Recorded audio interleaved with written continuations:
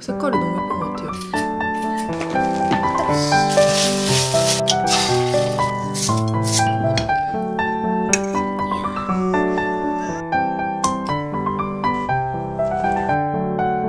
점점 더 짜. 엄청 초조했어요.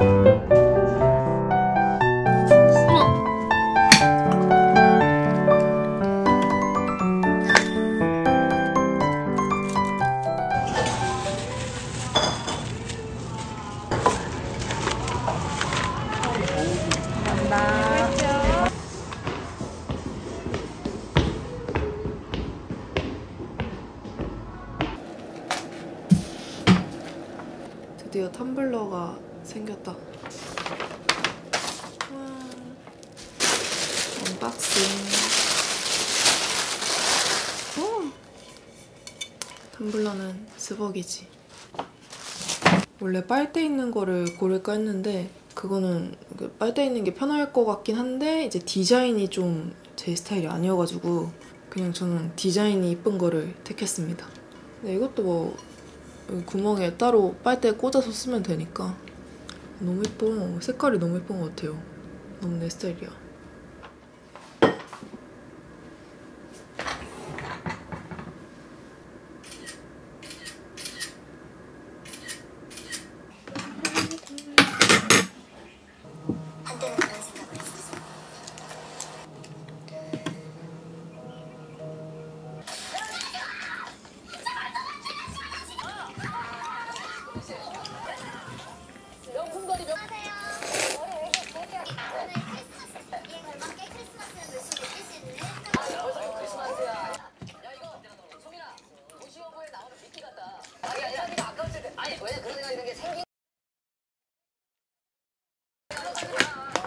괜찮은 신랑감. 이거 뜯어보면 하는 거 아니니까요.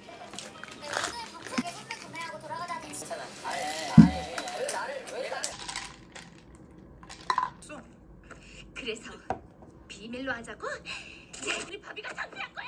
그런 거야? 오늘 의상 좋네요. 굿. 상황은 다음 주 수요일까지로 하죠. 넉넉하게 목요일 하죠. 아휴, 알았어요. 그럼 목요일. 잘 됐네. 그럴 수요식이 있겠습니다. 남자친구가 불편해할 수도 있을 것 같아. 뭐야 이거? 사랑아. 촌스러워졌다. 알잖아. 주정은 이걸로 충분해. 그래. 일어나. 스타워 갈게. 바래다 줄게. 아니야. 태워다 준다는데 그것도 싫어?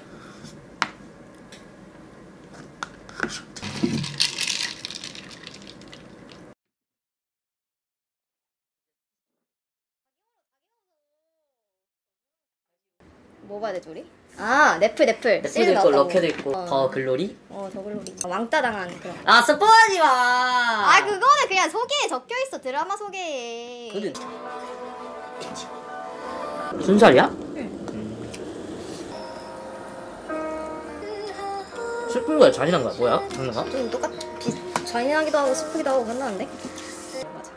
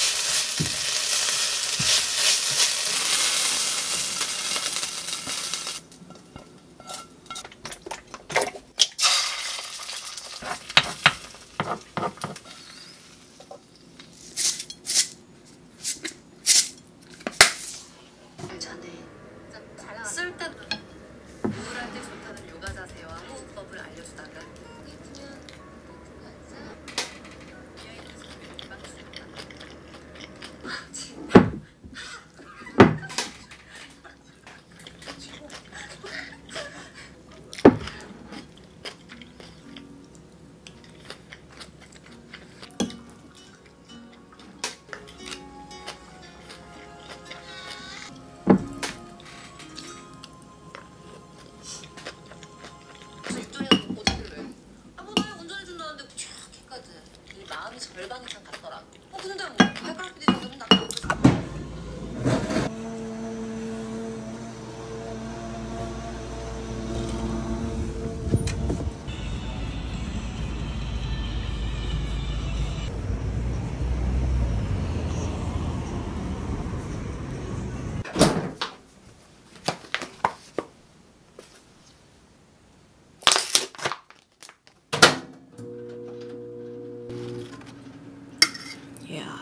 이건 무조건 존맛팅이지.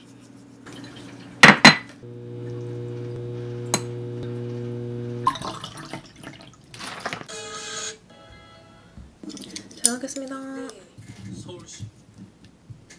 그거 아세요? 이게 엄마가 먹어보라고 주신 건데, 헤이! 가시가 있네. 신사입니다. 순살이 아니었구나.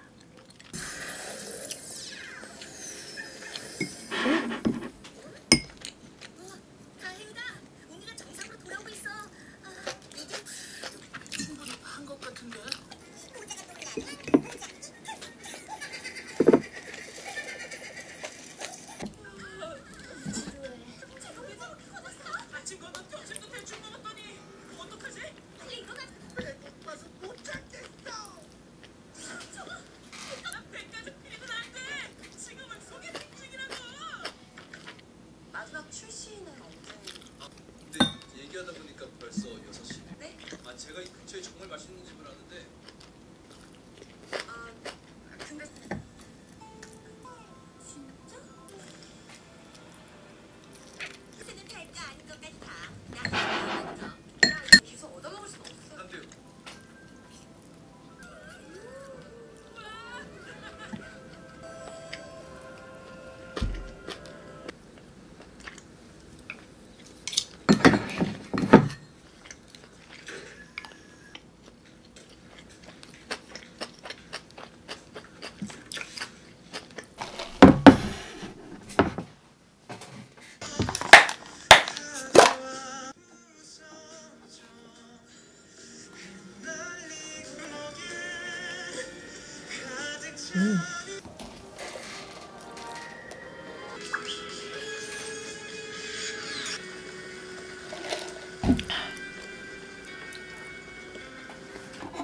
진짜 나 유미의 포즈를 왜 이렇게 계속 보는 거지? 어떻게 된 거지? 유미야. 진짜 제 인생 드라마인가 봐요. 가요. 바르다 줄게. 네, 웅이랑 연애하는 부분만 계속 봐요. 시즌 1. 유미가 웅이랑 사귈 때만에 그 풋풋한 뭔지 알죠? 그런 게 너무 좋아가지고. 근처에 병원이 있으니.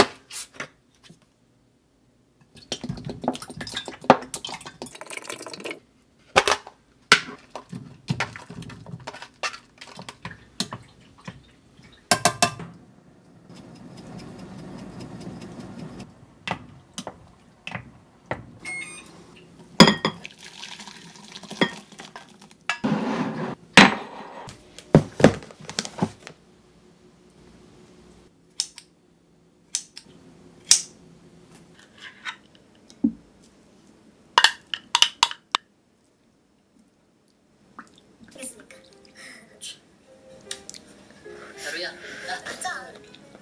가야지. 12시 넘었어. 이거 아직 나왔단 말이야. 아깝잖아. 비우고 일어나자. 아주머니, 저희 파전 하나 더 주세요. 네. 좀 마셔.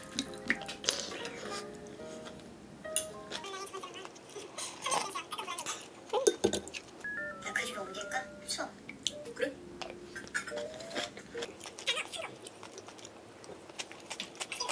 배불러. 친구.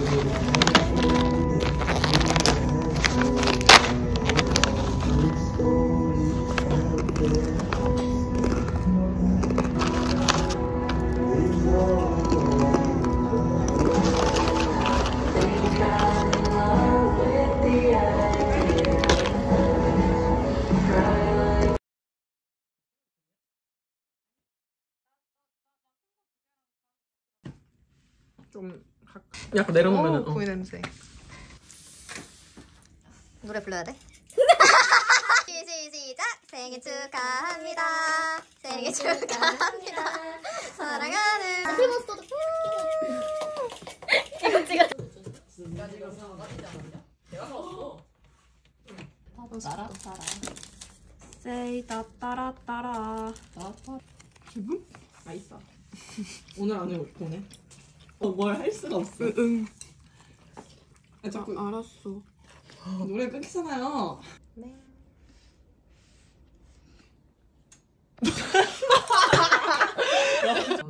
고연절이니? 고연도 몰랐는데? 맞아 이거. 어머.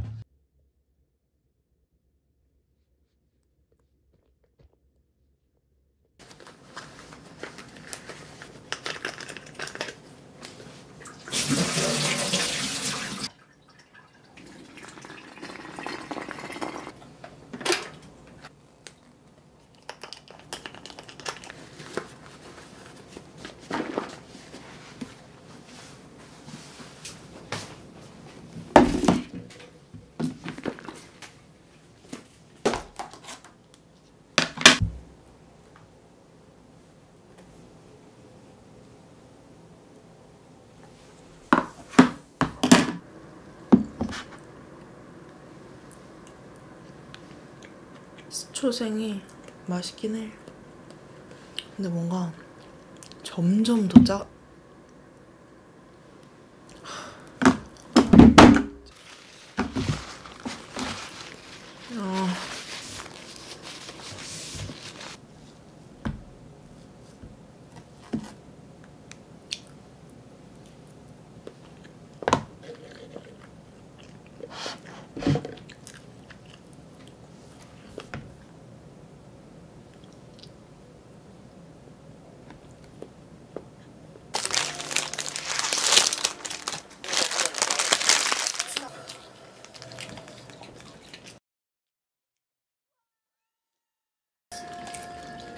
엄청 초조했어요 사실. 발발 떨렸어요 진짜.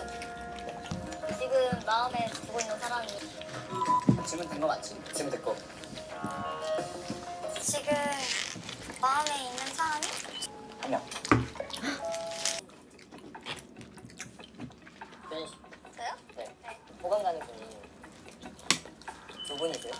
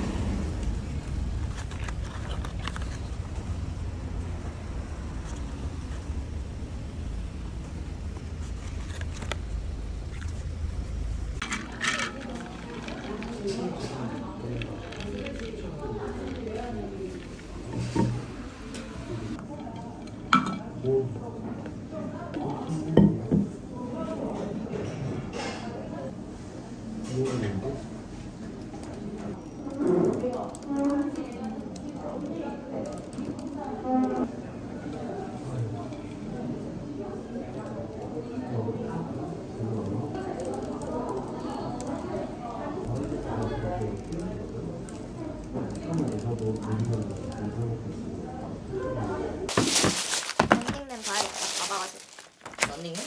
응. 아 뜨거. 씨.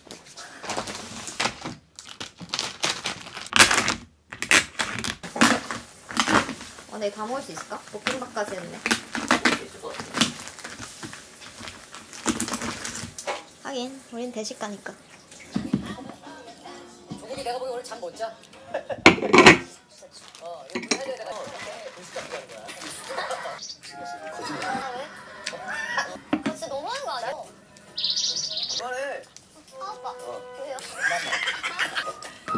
난 먹게. 어이씨, 어이씨. 내 신발 그러니까 애지 중차는 건데 애지 중차에서 내가 1년 넘게 기다려 안 씻는데 뭐. 야, 사이즈 딱 맞아. 그죠? 저거 진짜 맛있게 먹는다고. 아 뜨거. 먹었어 안 먹었잖아. 먹었어 오빠. 안 먹었잖아. 야. 매일 안 그래서 많이 먹고.